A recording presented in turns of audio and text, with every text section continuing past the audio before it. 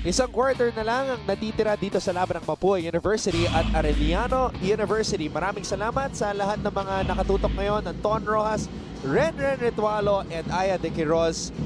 We are your broadcast team for today's match between Arellano University and Mapua University. Batiin na rin natin ang mga nanonood ngayon. Ang tatay ni JJ Alejandro, nakatutok.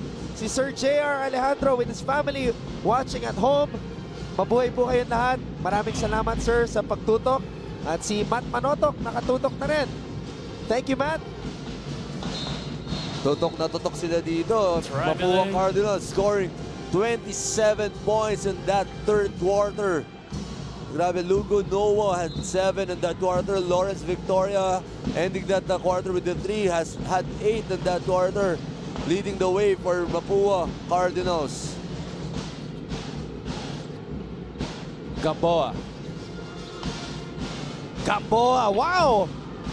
Basket is good. An explosive first step by Gamboa na iwanan doon si Michael Cañete. If he can do that consistently, itong si Gamboa, he has the size. Number 14, Mike Cañete, that is na third, pwedeng one for the Chiefs. Most free throw, a potential superstar for Gamboa. Mapua Cardinals. Kasi ang bilis niya, ang taas niya, and the build, di ba? Mukhang malakas na tao. Oo. Yung malakas din yung pitik ng jumper niya. Yun, kailangan niya i-develop yun para kay Gamboa. Yeah, but the raw potential is there. Yes. Kumbaga yung tools nandun eh.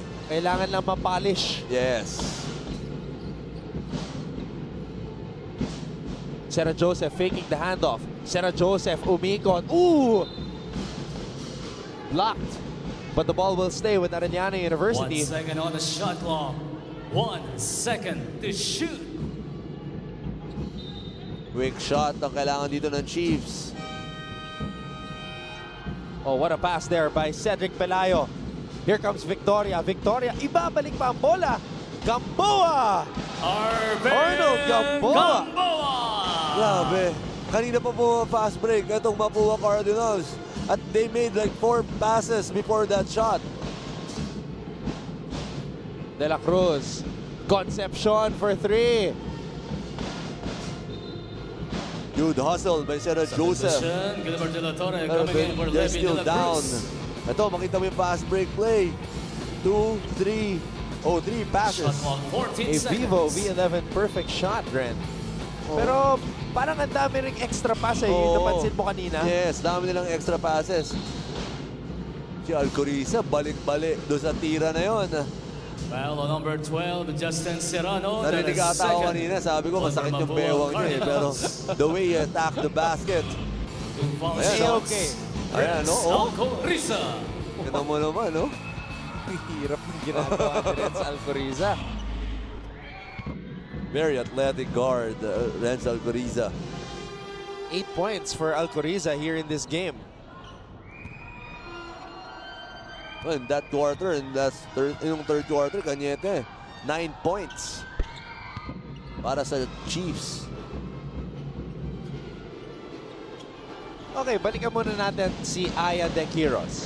Yes, Anton, sinabi sa akin ni Coach Atoy ko na they just have to keep shooting and they have to remember that they are in the right disposition. Para sa kanya, ang susi daw para sa kanilang lead or to masustain ang lead na ito ay to create more passes, to make it more fluid, and to stop their players. Gagawin nilang one-on-one kind of play. Ito, mention niya itong si Ian Alban, pati na rin gusto nilang mag-focus sa mga players nila, gaya na si Noah Lugo at itong si Arvin Gamboa. Tingnan natin kung gagana itong sistema nito. What do you think, Anton?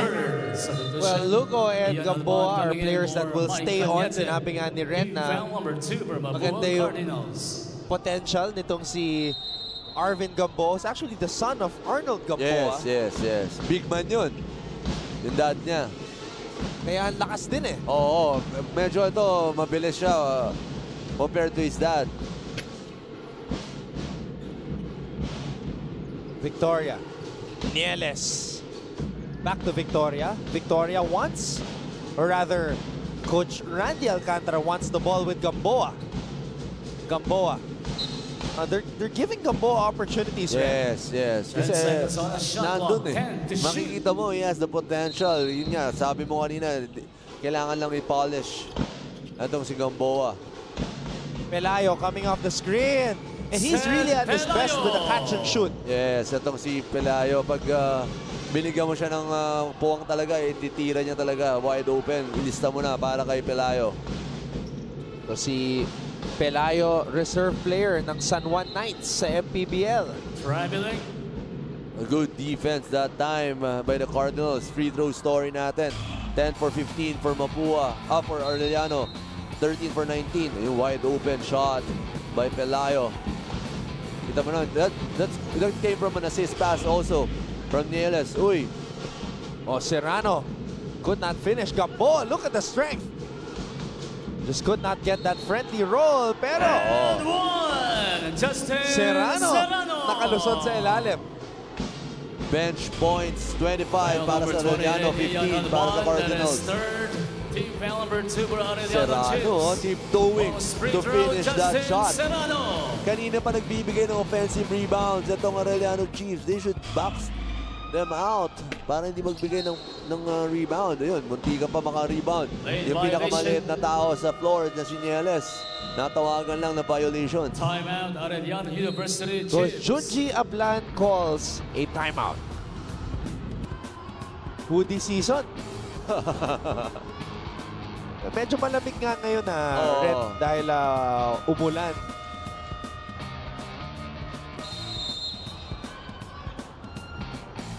Pero syempre, maski umulan, nandito pa rin ang ating mga estudyante mula sa Arellano University.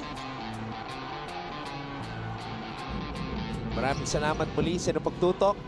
Ito na ang huling laban ng Mapua Cardinals sa NCAA Season 94. And it's been one of the most challenging years para kay Coach Atoy Ko. Parang kay Coach Berhel Beneses din. Oo, yeah. Oo. Been a tough year for them.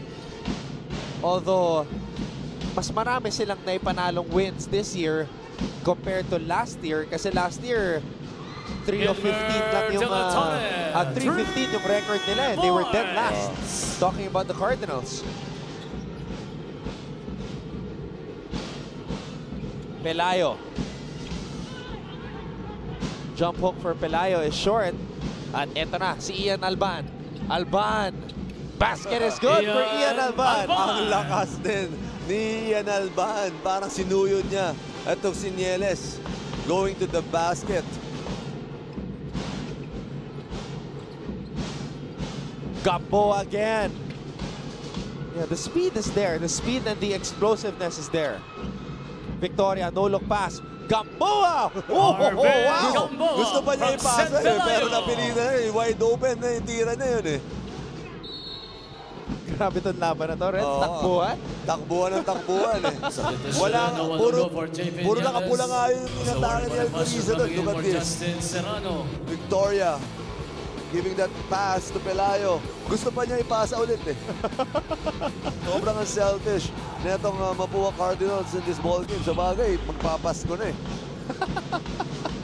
Magbibigayan na sila ng mga regalo.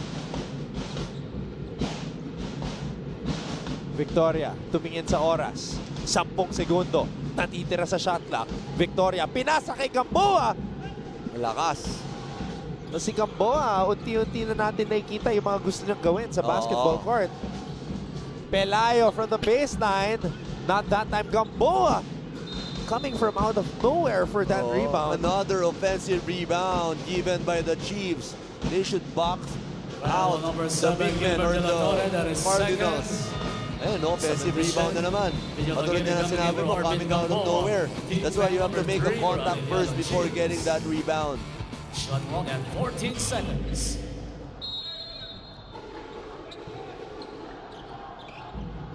Pelayo, catch and shoot. Not that time. Lugo, inside pass. Warren Bonifacio. Basket counts for Warren Bonifacio. Another offensive rebound. I think 4 rebounds, 4 offensive rebounds in that possession alone. Ang binigay ng Chiefs. Chiefs. Bonus free And throw. Ren, that was Warren only the first field goal of the Bonifacio. game para dito kay Warren Bonifacio. Oo, first field goal niya. He's rarely used today. Itong si Warren Bonifacio.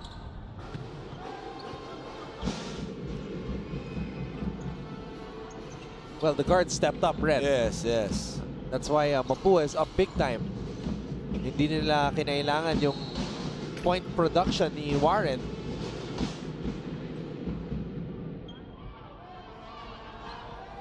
Logging foul number 7, Daniel Aguirre. That is second. Team foul number 3 for Mapua Coach Atoy just Cardinals. wants to Shooting 2, Gilbert end De La what Torre. has been a frustrating season for him on a high note. At saka birthday niya kahapon. Malamang may pakain niya yun yan. sa team niya. Sa restaurant niya. Oo. Malamang.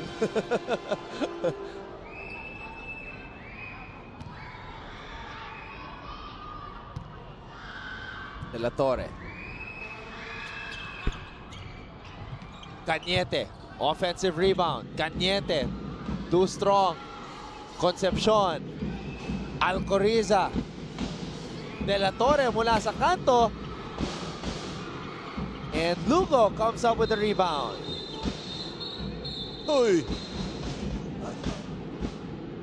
Kasi naman, nag-ano siya ng siko niya eh, si Lugo. That's why, inano din siya ni We are requesting Concepcion. all players to go back to their Pero, respective you benches. don't have to react. Teams are advised to Pag may observe gumawa proper ng ganun bench sa inyo, kasi decorum. yung nag-react, yun yung makikita ng referee. Ayan, no, hindi naman tumama, but, yun, nag-react. Itong si Concepcion. Well, syempre, hindi ka naman papayag na gaganon rin sa mukha mo. Yun, nabigyan tuloy siya sa leeg. Itong si Lugo. At natutuwa yung mga estudyante ng Arellano University dahil nakita nila yung nangyari sa replay. Well, kasi ito si Concepcion, he won't back down on anyone. Itong si Concepcion. Matapang na player din yan. Sabi ko nga, he's a two-way guard. He can defend, he can play offensive also. Ayun lang. Ibang offensive yung ginawa niya dun. So now our referees are trying to decide kung ano Close ba line magiging hatol dito. Oh, close line eh. Ano ba tawag dun? Tama ba yung sinasabi kong term? Yun sa wrestling? Wrestling, clothesline. Oh, close line. Oh. Buti na lang hindi walang follow through yung clothesline kasi baka may bumagsak doon. Ayun lang. Yan, si Commissioner Bay Cristobal kinakausap ang ating officials. Technical foul on number 26, Nova Lugo, for swinging of elbow without contact. And sportsmanlike foul on number 2, Archie Concepcion, for swinging of elbow with contact. So, parehong technical kay Lugo at Concepcion.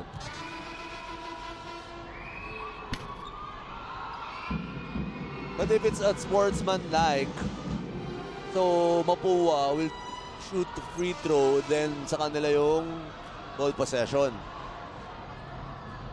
Two free throws actually para kay Lugo.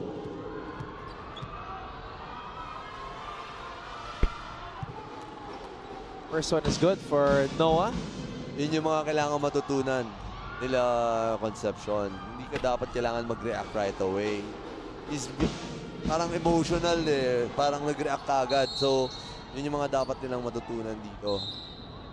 There you see Coach Randy Alcantara and the smiling Larry Deang after. Si Larry yung nakita ko, hindi si Coach Randy.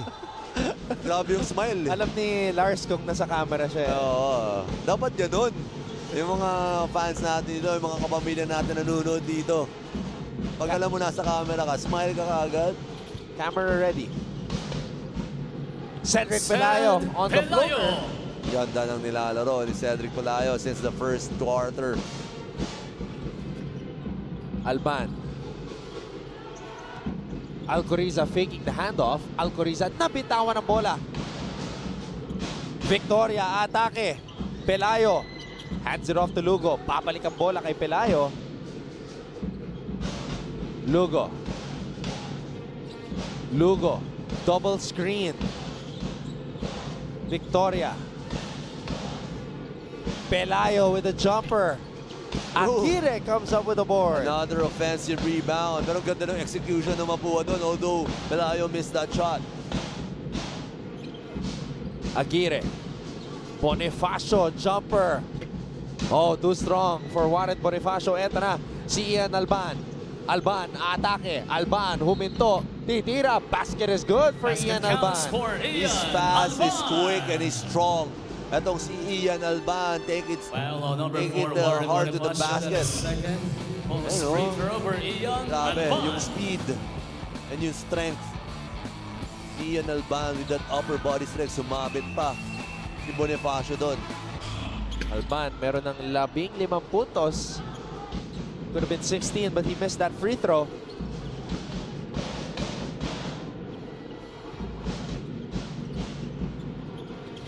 Lugo. Victoria.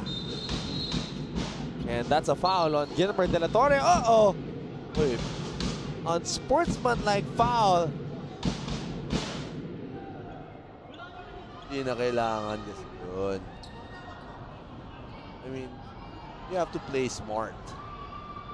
This game is almost over. You don't have to... Pwede ka pa masuspend next year yan eh. Gilbert De La Torre. Diba? Penalty, Pag na, that is 4. ano ka, na-thrown out ka, diba? Last game ng Mapua to, right? Yes. If he gets suspended, First game next year, wala na siya. yun, problema. Oh, Mikey Reyes, nanonood pa din, nandito pa din. Pero saan siya nakaupo rin? Nasa Arellano siya? Saan siya nakaupo doon? Kasi baka mag-coaching staff na siya ng Arellano. Ito nakaupo eh. Oo. Wow, an unusual sight. Mikey Reyes sitting down Kaya pala on the bench of Arellano University. Kaya pala nagpaparelease ang team niya doon sa MPBL. Gusto niya maging coach ng Arellano. Tama? So hindi na siya magbo-broadcast team. Alam mo, hindi ko na alam kung ano ang plano ni Mikey. Pero hindi pa tapos ang ating laro rin eh. Oo. Ongoing pa eh, pero ando na siya eh, nagtatrabaho. Free throws, Gilbert De La Hello, Torre plus everybody. ball possession. Tama, di ba? Eh kasi, nandun na siya nakaupo eh. Dapat ma-confirm natin yan ngayon. Ngayon na din. I have no clue. Because the game is not done yet. you're clueless talaga. I have never seen anything like this. Nakaupo eh, no? Baila. Oh, he's got to throw the ball in. De La Torre. Naagawan ni Lugo.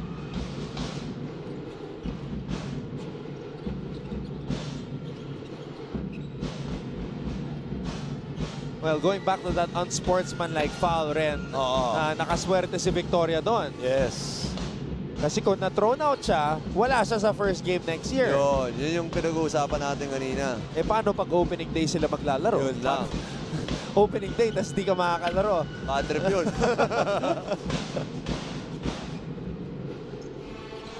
Alban. Alban. Oh!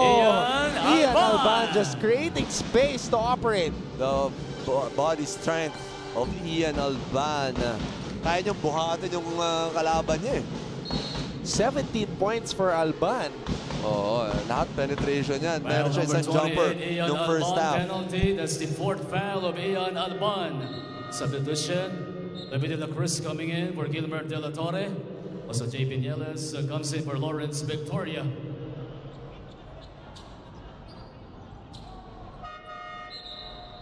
Now, Sarah Joseph comes in for Dariel Baila. 2 foul shots, Seth Pelayo. Now, what can you say about the career that Cedric Pelayo has had here? This is a guy who came to the Philippines at age 22, grew up in Scarborough, Toronto, Canada. Well, now he has 19 points, 4 rebounds ito Cedric Pelayo. Parang bitin eh. Para sa akin. Kasi last season, he's coming off an injury. So, nakita natin siya, second round na nung season natin. Now, patapos na siya kagad. He played only 1 year. Tapos struggling pa yung team niya. But makikita mo yung potential niya. Seth He has Pelayo, 22, 21 points in this ball game. He shot pretty well. And you were right. You were saying at the start of the broadcast that you think Cedric Pelayo is gonna go all out. Yes. Ito na nga. De La Cruz finishing with the left hand. Substitution exhibiting coming in for Seth Pelayo. Pelayo, para palakpakan ng mga teammates niya, nilalabas siya ngayon ni Coach Atoy ko. And Cedric Pelayo, prior to this game, his season high was just 15 points. Oo. I'll tell you what, I think he just went out with a career high. Yeah. Career high, sabi ni Sultan of Stats, Bong Ducanes. Wow, what a Para way kay to go Cedric out. Pelayo. That's the perfect way to go out, Ren. Yes. And with those Foul shoes. number 5 exhibiting penalty. That's the first foul. Parang magkaiba of yung kulay. exhibiting. Oo eh. Kahit ako naguluhan ako kanina eh. Purple and yellow with the hint of what? Pink ba yun o orange? The last basket in the NCAA career of Cedric Pelayo. Parang bitin niya, di ba? Parang 1.5 years lang siya naglaro eh. Kasi na-injure rin siya, na-fracture din yung kanyang paa eh. Oo. Parang yung last year, parang bitin kasi second round mo na siya nakita. Tapos ngayon, isang taon na, one full season, but their team is struggling. So parang yung identity niya, hindi niya na ilabas. Di ba? And a good moment I just saw there, CJ Isid shaking the hand of Cedric Pelayo as we see the future of Mapua, Ren. Gamboa, a young bull. May potential eh, no? Pero eto, pitbull naman to, si De La Cruz. But Mapua trying to hold on to get win number 6.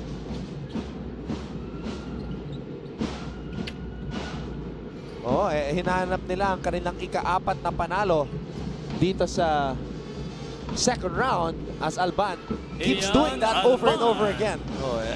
Sabi mo nga, bull yung isa. Ito naman, pitbull. Itong si Ian Alban, who gave up that foul, fifth foul niya na to. Number 28, Ian Alban penalty.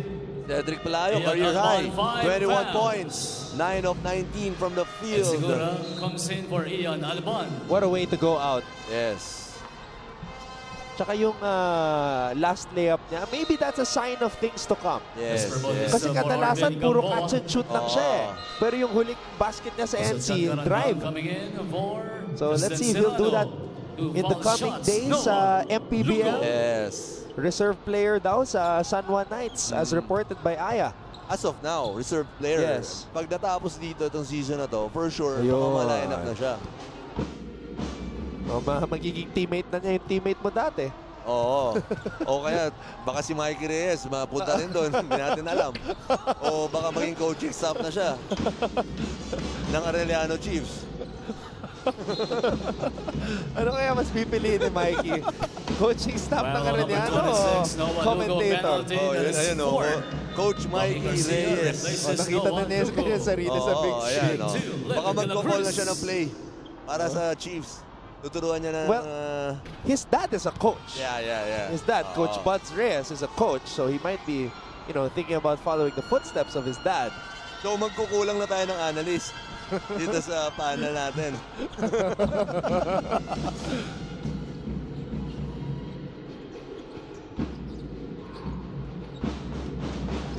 91-78. 17 on the shot. What can you say about this win by Mapua despite the hardships that they went through here in Season 94? Ren? Well, lahat ng hardships na dinaanan nila, lahat ng struggles, nabura today because of this showing, because of this win by the Mapua Cardinals. They win convincingly 91-78 against the Chiefs. Cedric Pelayo, 21 points with the big numbers, big game for him. And of course, his last game, he wants to go out with a win. And of course, birthday din ni Coach Atoy ko kahapon. Gusto nilang regaluhan ng magandang panalo. And I think, Ren, at least we can say for Coach Atoy that in this game, They played for the name in the front of the jersey and not the one in the back. That's so true kasi those assist passes, sobrang dami para sa Mapua Cardinals. The way they played, very unselfish. Lahat ata gusto pumasa, lahat gusto mag-share ng bola. There's your final score, 91 para sa Mapua, 78 para sa Arellano University. Mapua finishes their season with a 6-12 win-loss record. We'll be back. Kontra sa Arellano University, 91-78. Mapua University tying their season high for points, 91. Both times kontra sa Arellano University. And of course, our chair for PGM Takatsagad score of the game is Cedric Pelayo, and what a way to go out, Ren. Career high, 21 points. Oh, grabe yung ginawa nito ni Cedric Pelayo. And of course, hindi niya magagawa yun without his teammates. 21.6 rebounds and an assist. Ito, katulad ng sinabi ko, season high in assist, 25 assists for Mapua. Grabe, yung nilaro talaga nila today in this ball game. Cedric Pelayo and his family thought about flying back to Manila by watching the NCAA games on YouTube. Doon niya nakakuha yung idea na maglaro dito sa NCAA. And like I said, what a way to go out. And we wish Cedric the best of luck in the next chapter of his NCAA career. Okay, Ren. Ito naman, ang susunod na kabanata sa rivalry ng LPU at San Beda University. Just one game on Thursday. Your thoughts on this? Well, of course, San Beda Red Lions wants to get back against this LPU Pirates team who is very strong. Malalaman natin, CJ Perez, very matured this season. Makita mo how he scores, how he involves his teammates, and of course, Mike Harizuzu also. But Red Lions, I think they're hungrier because they lost the first round at nagbitaw ng salita. Si JV Mocon, nababawian nila ang Pirates. So makikita natin yung laban na to. It's gonna be very exciting. It's gonna be a playoff atmosphere this coming October 18. That's this Thursday. Oo. So, markahan nyo na po ang inyong mga kalendaryo. Ito ang huling paalam ng Mapua University para sa NCAA Season 94. Coach Atoy Ko in his 6th season finishes with a 6-12 record. Makita-kita muli tayo sa Webes. Once again, Mapua University winning against Arellano 91-78. For Director Abet Ramos, our executive producer Vic Caridad, courtside reporter Aya De Quiroz, my partner Ren Ritualo, and everybody from ABS-CBN Sports, I'm Anton Ross saying thank you so much for watching, and we will see you all on Thursday for LPU versus San Beda right here on SNA.